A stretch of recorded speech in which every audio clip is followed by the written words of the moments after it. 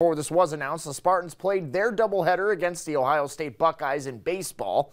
Michigan State won Game 1 last night 7-1. In the first game of the doubleheader today, head coach Jake Boss looking for career win number 401 at MSU, and well, he might have to wait a while. Buckeye catcher Matthew Graveline powers a fifth-inning two-run homer over the fence and left to stake OSU to a 6-2 lead. The Buckeyes went on to win by the 10-run mercy rule 13-2 to take the opener. So let's go to Game 2. Quite a different story.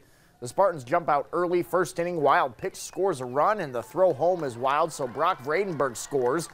That makes it 3-0 MSU. Then Dylan Kark sends a shot to right center. That would be his first of 4 hits on the day, or the game rather. That scores Jack Frank on a neat slide there. Classy effort. Spartans scored 6 runs in the opening inning. In the third, runners are on first and third. Spartans pull the fake double steal.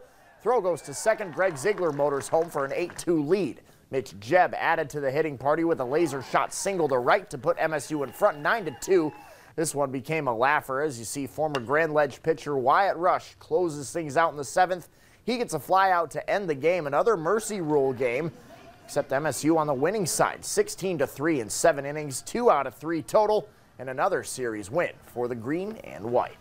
It was a weird day. I mean, you don't get to play 14 innings of doubleheader too often, but I mean, we got our butt handed to us first game, but that's the beauty of baseball. You just have a short memory, and I mean, we played 40 minutes after, so couldn't really carry it into this game and mercied them, so it was a good day overall, win the series. Always better to win the second game. You leave the park feeling a little bit better, and the bus ride is a little sweeter, I guess, when you win Game 2. And I credit our guys. We challenged them a little bit between games. They really answered the bell, and so, you know, it was good to see.